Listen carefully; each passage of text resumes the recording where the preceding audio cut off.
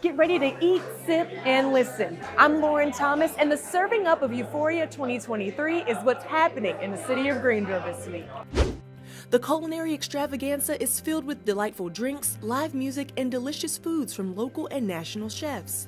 Since 2006, Euphoria has showcased Greenville's charm, supported more than 40 charities, and helped build our reputation as a top culinary community. Prisma Health Boo and the Zoo tickets are on sale now. This year's trick-or-treating event falls on October 18th through the 22nd and October 25th through the 30th. Almost 1,400 tickets have already been purchased. Matchmaking Greenville founders with interested investors to help startups grow. The two-day Next Venture Summit powered by Visit Greenville SC built connections, provided funding for 4 innovators, and offered a powerhouse lineup of speakers. Greenville City Council gave initial approval to a stronger noise ordinance.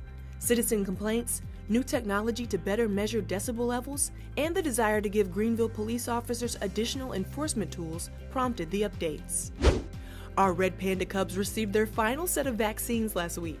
The Cubs also received a quick physical and had their weights checked. Both Cubs received a clean bill of health.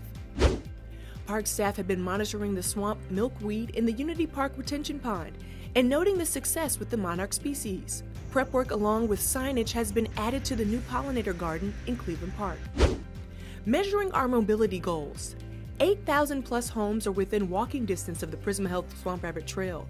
With over 750,000 users each year, more than 420,000 miles have been ridden by bike share since 2021, and over 16 million calories burned. GreenLink staff facilitated a new passenger orientation for a recent immigrant to the United States from the Congo with the assistance of a French interpreter. We're committed to making public transit accessible for all residents. Greenville City firefighters were joined by first responders around the region for their annual 9/11 stair climb at Floor Field. Participants paid tribute to lives lost on September 11, 2001 by climbing the equivalent of 110 stories of the World Trade Center. The Greenville Fire Department's new opioid response team was introduced to City Council this week. Each team member brings special skills and personal experience to assist them with overdose calls. They will also follow up with survivors to help them with the root cause of their addiction. Bank of America Fall for Greenville is one of the best fall festivals around the U.S., according to AAA. The festival was also listed by the Atlanta Journal-Constitution in their Fall Travel Getaway Guide. Fall for Greenville is recruiting volunteers for next month's event. More than 2,000 volunteers are needed. Thankfully, we have Euphoria to satisfy our appetite for great food and live music. It should hold us over until October. I'm Lauren Thomas for the City of Greenville.